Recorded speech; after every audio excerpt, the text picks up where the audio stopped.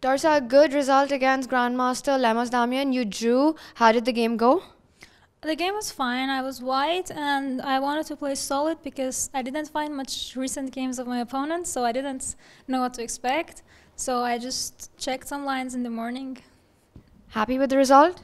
Yeah, especially because I didn't get to prepare much. Somehow the electricity went off in Gibraltar this morning and came back around 11 and I couldn't prepare up until then.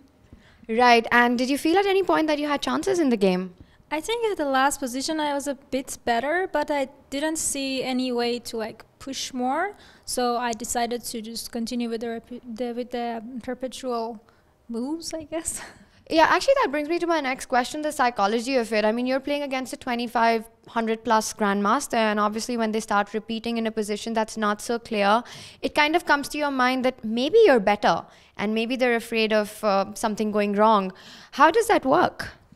Honestly, during this game, I kept missing some moves. Okay, I mean, I didn't blunder anything, but I was missing some little moves. Like I was seeing the second best moves for him all the time, and I didn't like it. So during the game, I was like, okay, if he offers a draw, even if I'm better a little bit, I'm accepting it because I missed so many moves.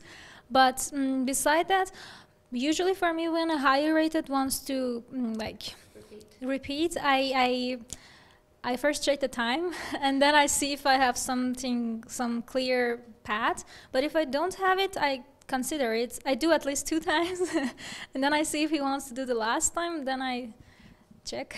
Right now, Dorsa, this is your first time in Gibraltar. How are you liking it so far? So far I'm liking it. It's quite windy, but I haven't seen any monkeys yet.